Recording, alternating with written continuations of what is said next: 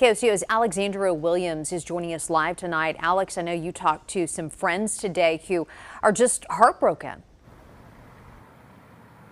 Yes, I was able to speak to a family friend of one of the men who passed yesterday, Kyle White. She says that this is heartbreaking, not just for the families, but for the entire community. And now all they can do is get together to show support and try to lift them up as much as they can. We were hoping for a better outcome, but as the time passed on, it just wasn't looking that great. I couldn't imagine. Family friend Jody Roberts says just like her, the community is mourning the loss of Kyle White, Andrew Allison, and Justin Blake after they tragically died in an airboat accident on Country Club Lake in Guthrie Tuesday. We've all grown up together.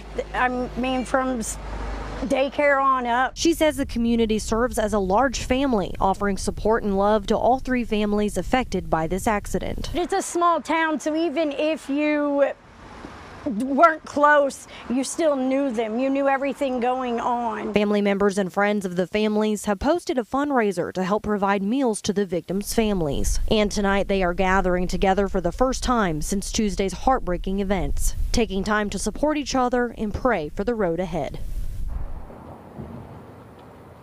And the prayer vigil will begin here at Mineral Wells Park tonight at 6.